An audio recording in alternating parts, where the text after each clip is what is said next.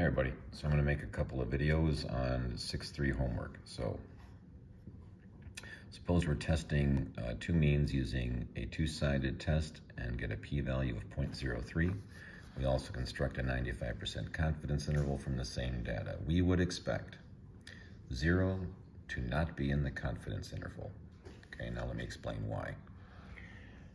So here's my sketch. When your p-value is 0.03, and that's my dog's toy, well, what's happening here is you're taking your test statistic and you put it on both sides because it's a two-tailed test. And the p-value gets split. So over here is 0.015, and that's the area there. And over here is 0.015.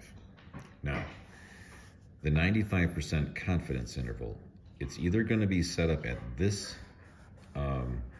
test statistic or it's set up on this test statistic, one or the other.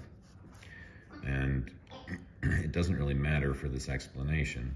So you're going to realize that if it's the 95% confidence interval, half of it is from the test statistic over, and half of that is 47.5%.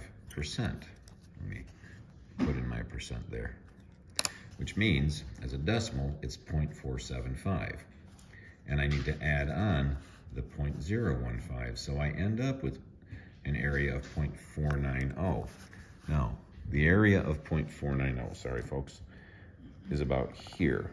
This is an area of 0.490.